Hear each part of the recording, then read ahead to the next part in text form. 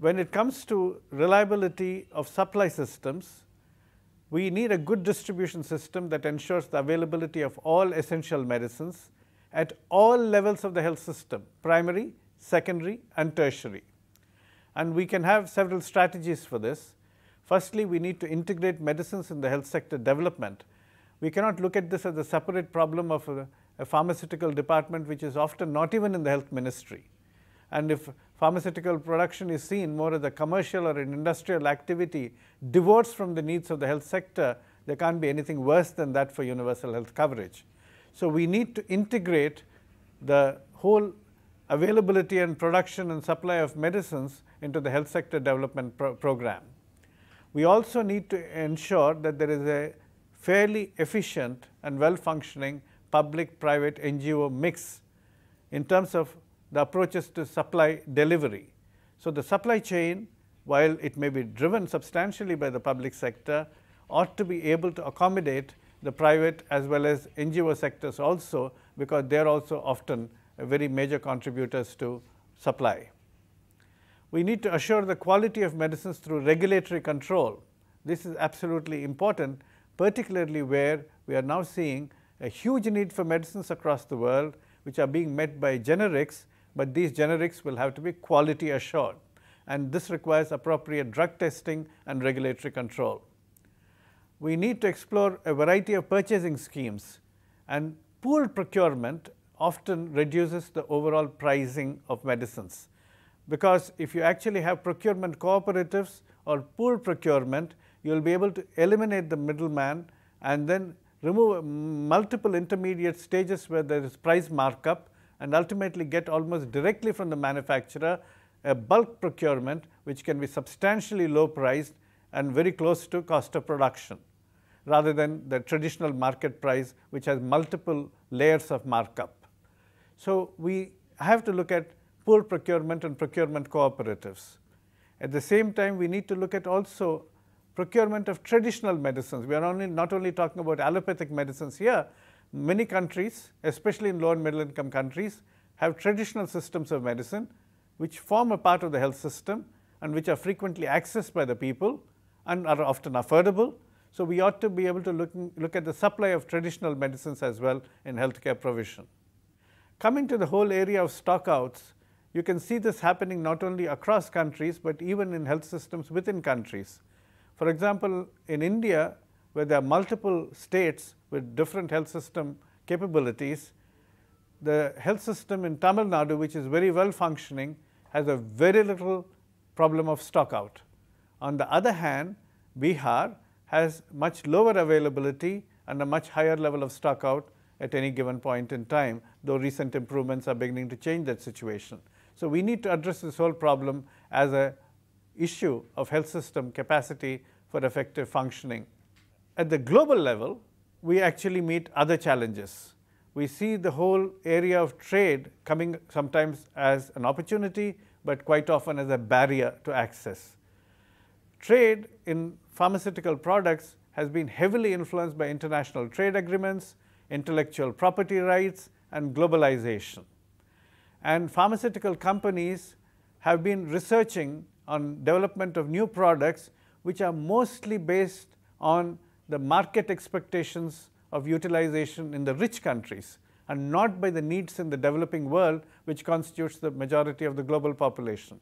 They are looking at who is likely to buy, and particularly at a high cost, rather than who actually needs them in terms of life-saving medication. And therefore, we find that many of the neglected tropical diseases do not have medicines, and some of the medicines available even for common diseases are not often available at affordable cost. Many of these companies are also exploiting patent laws for their own profit.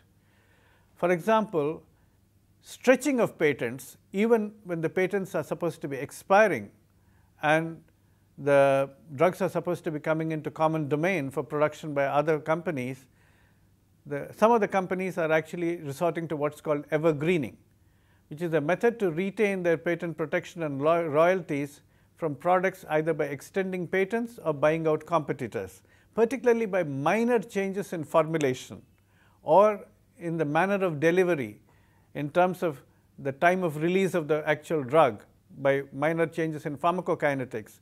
They're actually declaring a drug to be a new product and are trying to extend the patent and stretch the patent out. And these are some of the things that actually are becoming barriers in terms of pharmaceutical company practice and challenge to countries which want to really take drugs off patent and then put them in the health system in the form of generics. Trade agreements are not entirely dispensable. Sometimes they may actually provide support to the less developed countries in other domains, like for example, traditional knowledge and genetic resources. So some of these actually, by patent protection, may help some of the low-income countries and the middle-income countries generate more resources for their own health system. So the challenge of global trade is to ensure, yes, there should be some degree of intellectual property rights being protected, but at the same time, we need to ensure that this does not become a major barrier for access to medicines. And we have to look at the availability of medicines as a social contract between the industry and the wider population in the world, in which the need for life-saving essential medicines outweighs commercial considerations. The whole area of affordable pricing has become a subject matter of TRIPS, the trade-related aspects of intellectual property rights.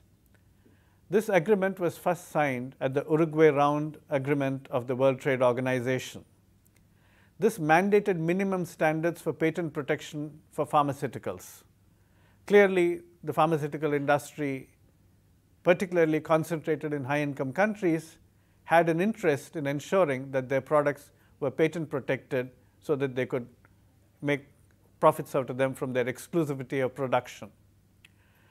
But between signing of the TRIPS and the WTO Doha Ministerial Accord, the world witnessed a major crisis in terms of access to the drugs for HIV/AIDS, and especially in Africa, and this became a major global issue. When some of the generic antiretroviral drugs were being supplied to South Africa by an Indian generic manufacturer, there was a major challenge from the multinational company which was producing the drugs. Indeed, the Mandela government was sued by this pharmaceutical company, much to the consternation and shock of the rest of the world. But fortunately, the public outcry and the revulsion, as well as civil society action across the world, including communities in the high-income countries, compelled not only the pharmaceutical industry to withdraw and permit the utilization of generics, but it also led to the global community to look at how trade agreements ought to be modified in order to protect the interests of patients who most need life-saving drugs. And that is why the WTO Doha Agreement then came about. In 2001, in Doha, there was a declaration on the TRIPS Agreement and public health. While reiterating our commitment to the TRIPS Agreement, that's what the countries said, we affirm that the agreement can and should be interpreted and implemented in a manner supportive of the WTO members' right to protect public health, and in particular to promote access to medicines for all. So public health could now start trumping, to some extent, the right to intellectual property, which became restrictive on occasions, especially for public health emergencies. So this was a very important victory for looking at how public health could be still advanced despite some of the drugs being on patent. And in 2003 in Cancun, adjustments and provisions were made in the TRIPS agreement to allow improved access to essential medicines. We have to really look at the whole area of trade and evolving developments in the trade agreements and trade-related treaty discussions from the point of view of global public health. And when we come to chronic therapy, long-term therapies for cardiovascular diseases, cancers, and diabetes, these countries are going to be bankrupted if the drugs are high-priced, and people are going to be dying prematurely if they do not have access to life-saving medication. So access to effective non-communicable disease-related drugs remains a high priority for rest of the world, especially those in the low and middle income countries who do not have access at the moment to drugs produced by pharmaceutical industry in the high income countries, mostly for those markets. Even when we look at generic drugs, there is a disparity across the world in terms of international generic drug pricing. There is really no consensus on how generic drugs should be priced. There is a fair amount of opportunistic pricing which is being employed by different manufacturers. If we look at the potential for lowering of the pricing of generic drugs by domestic manufacture as opposed to internationally available generic drugs, we see a huge disparity. Like, for example, in South Africa or Kenya or Brazil, the domestically manufactured generic drugs are far lower than the internationally branded products or the internationally sold generic products. We therefore need to ensure that in as many countries as possible, at least in the middle income countries, we ought to be able to increase the capacity for domestic production of quality assured, low priced generic drugs. When we look at improving access, we can look at 7 major strategies. First is enhancing capacity for generic substitution, and the specific solution there is to expand the scope of the WHO pre-qualification project and build capacity of local drug regulatory authorities to fast-track registration of generics. Second is to expedite generic availability by overcoming legal barriers related to patents and licensing. This we can do by increasing the use of compulsory licensing under Article 31 of TRIPS. Compulsory licenses are where countries in extraordinary situations where public health needs are to be prioritized can actually issue license to other companies even for a drug which is still under patent protection. Optimizing local procurement practices in the public sector is absolutely important, and this is done by recruiting local support for better supply chain management and using mobile and information technology to map stockouts. We have the capacity now to use information technology to forecast the needs, to track the availability, to spot where the stocks are diminishing and readily replenish them, and we ought to use that technology much more effectively than it's presently being done. We also need to broaden global procurement via third-party price negotiations.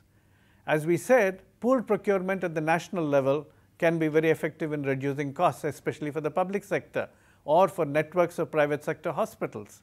But even at the global level, pooled procurement is possible because agencies, whether WHO or other international agencies or a community of countries, can actually negotiate jointly to try and obtain drugs directly from the manufacturer at a much lower cost by assuring a very large market size.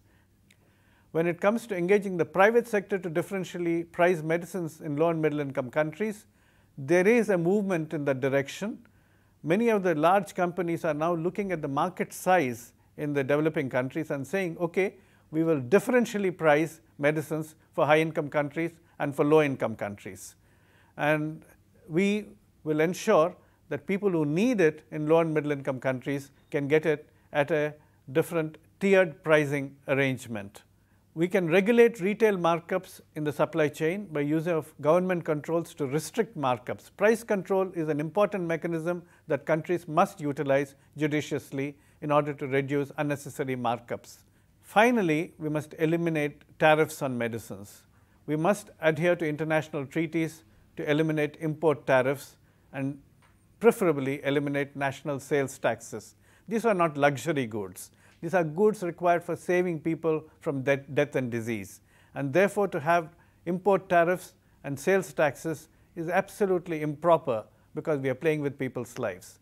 So by adopting a variety of strategies to provide access to drugs of assured quality, preferably generic drugs, preferably obtained through pooled procurement at affordable prices, and ensuring regular, predictable distribution through a supply chain that eliminates stockouts, we can ensure access to drugs.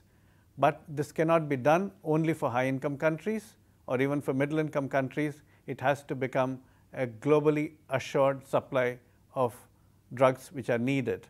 And this can only be done if universal health coverage becomes not only a national aspiration, but a shared global value.